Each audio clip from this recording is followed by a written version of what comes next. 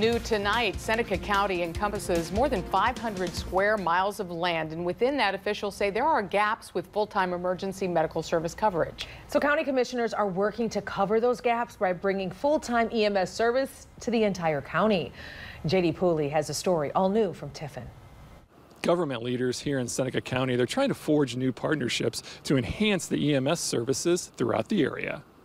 When you hit 911, we want somebody to be there in 10 minutes or less.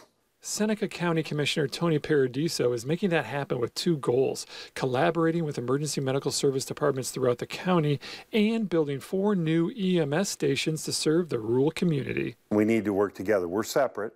Fire, law enforcement, EMS is separate. But when there's an accident, all 3 are there.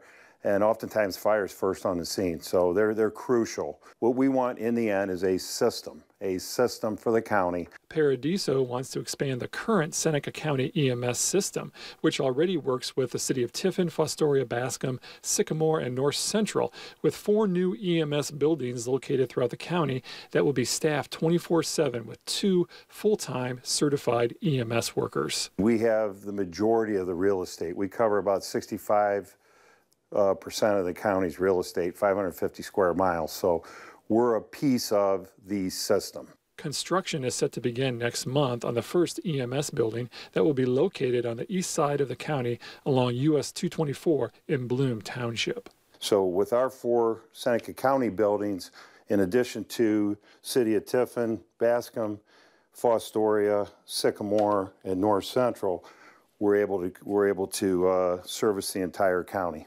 To fund the construction and pay the full-time EMS workers, Paradiso says the money will come from several sources, including a recently passed $2.5 million levy. With tax dollars, commissioner money, run revenue, so when you make a call, people have insurance, they pay, all that goes into the pot, and then we run our system.